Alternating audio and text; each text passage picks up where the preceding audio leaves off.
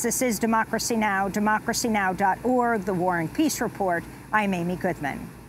We're broadcasting from Brownsville, Texas, along the U.S.-Mexico border.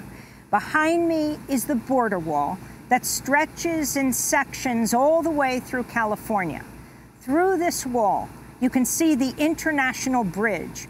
It just takes a few minutes for a U.S. citizen to walk across it, and you're in Matamoros, Mexico. But for those coming the other way, it's not quite so easy. On this bridge, families seeking asylum have been turned away in violation of U.S. and international law. They're being told there's no room or to come back later. Many wait days or weeks in the hot, baking sun, sometimes with young children, fearing violence if they return to their home countries. Here in Brownsville Thursday, more than 1,000 people from across Texas came to protest outside the federal courthouse, demanding keep families together. It was one of the biggest protests here in years. Brownsville and the Rio Grande Valley are the epicenter of the Trump administration's zero-tolerance policy that criminally prosecutes migrants who cross the border and has led to the separation of more than 2,000 children from their parents. This week, a federal judge ordered the government to reunite children with their families within 30 days or 14 days for those younger than 5 years old. The ruling was a response to a lawsuit filed by the American Civil Liberties Union, the ACLU, a key sponsor of Thursday's rally here in Brownsville. Today, we spend the hour with voices of protest. We begin with actor Jay Ellis, one of the stars of Issa Rae's groundbreaking HBO hit series, Insecure. This is a bit of a homecoming for me. I really don't talk about it a lot, but Texas has provided for my family for a couple generations. My father was born in Abilene, Texas.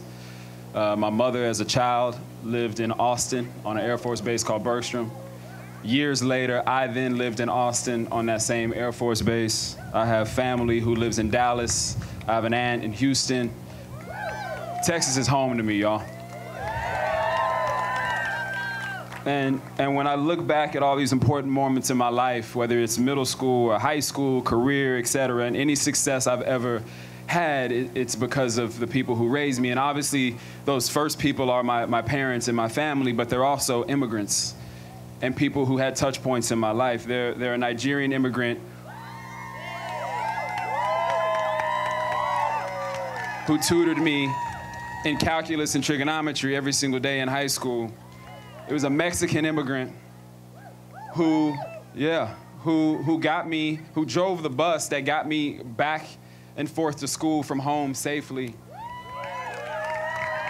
It was a Chinese immigrant who went on to be my resident advisor when I took summer school at UCLA. And an Iranian Muslim immigrant who helped coach so many of my auditions in my pursuit to become an actor. And that doesn't include the hundreds of thousands of other immigrants who have come from around the world who have indirectly had some impact on my life. It's because of all of them that I am here today. And as a person of color, I look out and I see so many faces of color and so many faces not of color. Thank you for being here with us also. But as a person of color, I have a legacy of family separation behind me at the hands of this government. And I want the families in those detention centers and the kids in those cages to know that their pain is being seen by people who have experienced the exact same thing for them for generations. And we are here for you.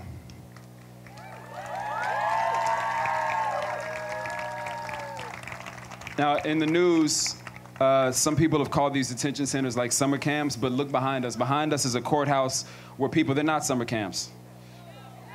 They're not. And behind us is a courthouse where people are being targeted for the crime of wanting a better life for their children. For the crime of wanting to create, to build, to contribute to society. For the crime of seeking asylum. That is not a crime. These facilities, this court sends families to be torn apart at, are not summer camps. They are detention centers.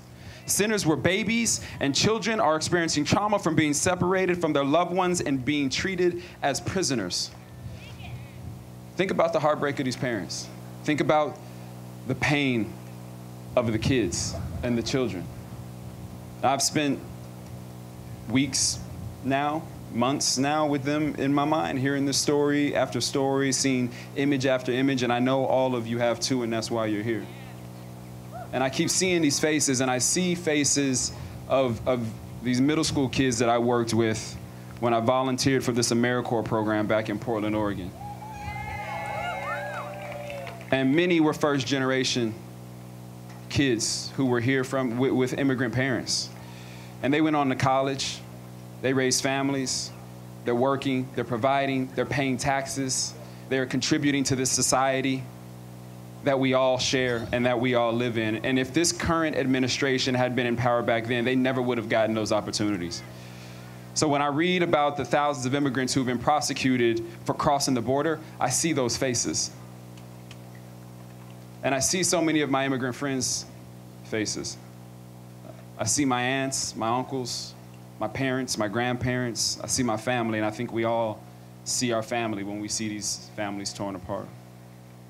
America has constantly drawn strength and spirit from waves of immigrants, bearing different memories, honoring different heritages.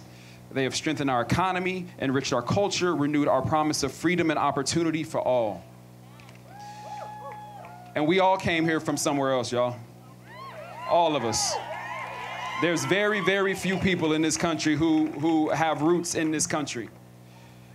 And whether it was through slavery or migration, this land flourished because it was fed from so many sources, because it was nourished by so many great cultures and great traditions and great people who crossed borders to get here.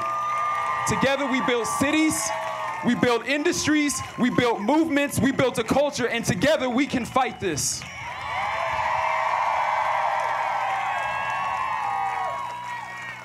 Now, y'all know I got to talk about Dr. Martin Luther King real quick. And in his letter from a Birmingham jail, Dr. King wrote, "Injustice anywhere is a threat to justice everywhere." And I think most of us have heard that. The part that sometimes gets lost is we are caught in an inescapable network of mutuality, tied in a single garment of destiny. Whatever affects one directly affects all indirectly. That connection, that single garment of destiny is most visible when people are trying to break it. The mutuality is most tangible when someone is trying to tear us apart. And we all understand and connect to family. Whether it's the family you were born in or whether the family you chose, none of us want to be torn from them. None of us deserve to be torn from them. The government should not tear us from them. It's not what humans do. It's not humanity. So every time we see a family ripped apart, we are ripped apart. It's because it's our nieces, it's our nephews, it's our brothers, it's our sisters, it's our mothers, it's our fathers, it's our grandfathers, our grandmothers, and they're being kept in kennels not too far from these courthouse steps in Brownsville and McAllen and far too many other facilities along this border. Our flesh, our blood, our fears, our dreams, our hopes, our aspiration, our love, they're being kept in kennels. That's why our presence matters, y'all. That's why our seat at the table matters. That's why every vote matters. Every message of love and humanity and empathy you can give to these families matters. Every call or letter to your representative matters. Every march, every rally matters. I need everybody here to do me a favor. I need you to tell people what you've seen. I need you to tell people what you've heard. Call them, text them, email them, Snapchat them, tweet, post on Facebook, tell someone you know, tell someone you don't know. Tell them that the government has to stop this and put these families back together. Tell them that these families, these 2,000 plus, 3,000 plus people, we don't even know the number. Our government doesn't even know the number. Tell them, it is shameful. Tell them that these families need to be put back together and made whole. And just one more thing. There's one more face that I've been seeing in my mind on my way here, on my flight here last night. And it's a really good friend of mine. I keep seeing her face, and we had dinner the other night. And she's an exec at this entertainment company, and she's super successful and super smart and has traveled all around, and her entire life has benefited from immigrants. And we're sitting at dinner the other day, and she says, I don't know what to do. I want to do something, but I don't know where to start. I don't know what to say. I don't know what to do. And I think a lot of us feel like that sometimes.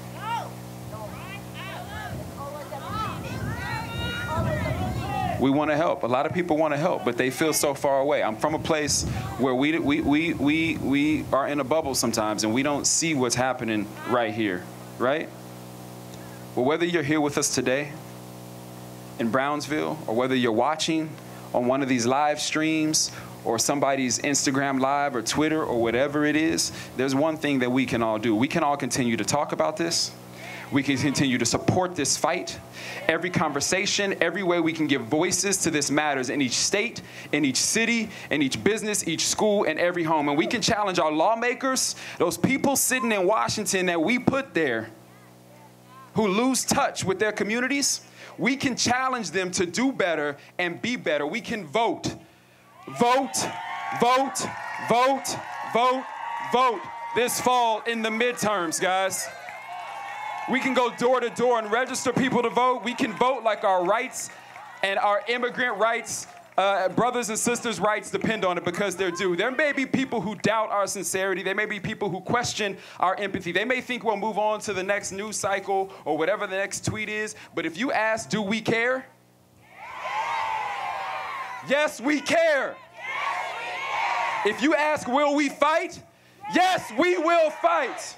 If you ask, will we stand up? Yes, we will stand up.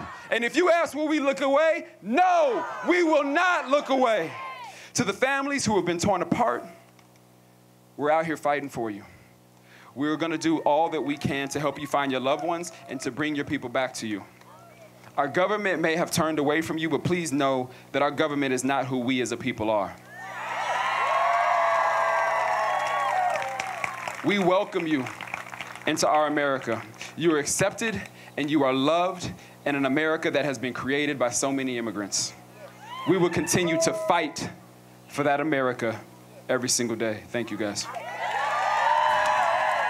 That was actor Jay Ellis, one of the stars of Issa Rae's groundbreaking HBO hit show Insecure, speaking Thursday at the Families Belong Together rally in front of the federal courthouse here in Brownsville, Texas. I caught up with Jay Ellis after he spoke and asked him to talk more about the history of family separation in this country. You know, when you look back over time, this country has a history of separating families, and specifically families of color. And what's happening now, it may not be the 1700s or the 1800s, but it's very reminiscent of that in a lot of ways. You're splitting up families, you're charging them for crimes, you're then forcing these parents to work in these detention centers. It's very reminiscent of times not too long ago. And so I think that it's important for us to make sure we don't repeat history, and that people come out and constantly are speaking and talking about this and putting an end to it. You're talking about slavery. Clearly, yeah. Just came down to the border, but one of our last shows was interviewing Michael Bennett of the Seattle Seahawks, now an Eagle, who took a knee, protesting police brutality. And just this week, the funeral for Antoine Rose in Pittsburgh, 17-year-old gunned down by a police officer who was just charged criminally for that killing. Your thoughts on this? I think, you know, we find ourselves in a time where there's so many things happening. And what I'm really grateful for is people using their platform to continually shine a light on all these things that are happening. Police brutality being a huge one. Obviously, what's happening here on the borders being another. What's happening in D.C. daily. I'm grateful that a lot of people are using their voices to speak up, and I hope that the government knows. I hope that our elected officials know that this isn't something that we're going to let pass over until we see change. I want to send my love and prayers and thoughts out to Antoine's family and to all the families who have experienced that same thing, because I think that we have to continually acknowledge them and say their names. And I think that's a big part of making this issue end, is constantly reminding people that these children have lost their lives. Do you see a connection between these border police actions, the separation of children from their parents, and issues of police in the United States? 100%. 100%. It may be masked in something different, but it's 100% it's the same. That was actor Jay Ellis, one of the stars of the HBO hit show Insecure. When we come back, we'll air more voices from Thursday's protest, one of the biggest in Brownsville in years. Over 1,000 people came from all over Texas to protest the Trump administration's zero-tolerance policy at Ground Zero. Stay with us.